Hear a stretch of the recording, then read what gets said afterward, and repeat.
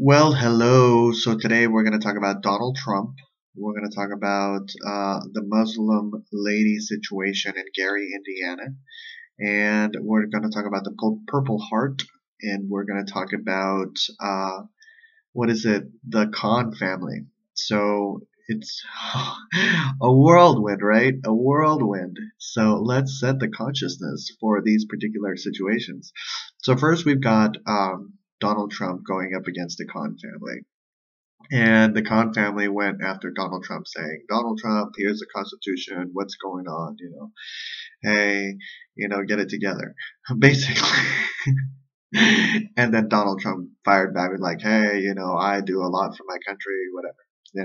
And then you've got, paraphrasing all that stuff, and then you've got the Purple Heart situation where a Purple Heart veteran walked up to Donald Trump and was just like, here, Donald Trump, you deserve a Purple Heart because, you're awesome.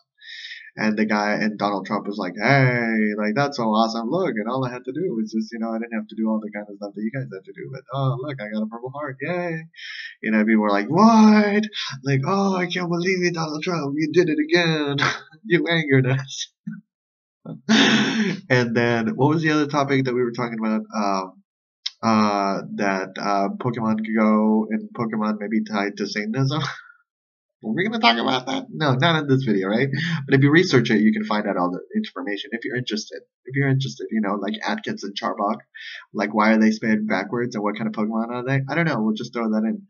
But back to, and if you look at, just type in creepy Pokemon entries, okay? Just type in YouTube, and you'll be plethora of video, okay? Creepy Pokemon entries.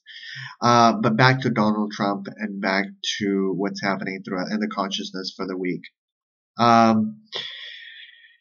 Ultimately, what you want is, and the lady in Gary, Indiana, who, when we watch these videos, and I found out a little bit about it, and I was involved in a little bit. I was just like, okay, what's happening now, and I heard about it. But ultimately, we draw that energy all over again every time we watch it, and every time we get angry about it, and every time we get like, Donald Trump,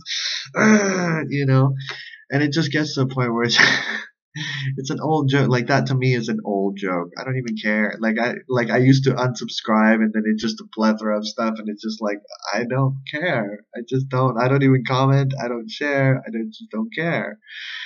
So I think that that's the best way that you can fight negative energy is just to not care. There's a powerful, powerful tool, Liz Rosenberg. Where in the 80s movie, I always tell this to my friends. I tell it to my friends, okay? So, in the 80s movie, Nightmare on Elm Street, how does she defeat Freddy Krueger? Spoiler alert. Now turn it off if you don't want to know. If you don't want to know. She takes her power back. She basically is like, no, you don't exist. And she like owns up to her own fear, and then he goes away. And he disappears into her because it's her own fears. Ta-da! So what do you think about that? And what do you think about what I've talked about? Are you like, wait, what? Did he just, what? Charbok and Atkins, just look it up and just look at the creepy Pokemon entries. Trust me, that's why I can't, it's a secret.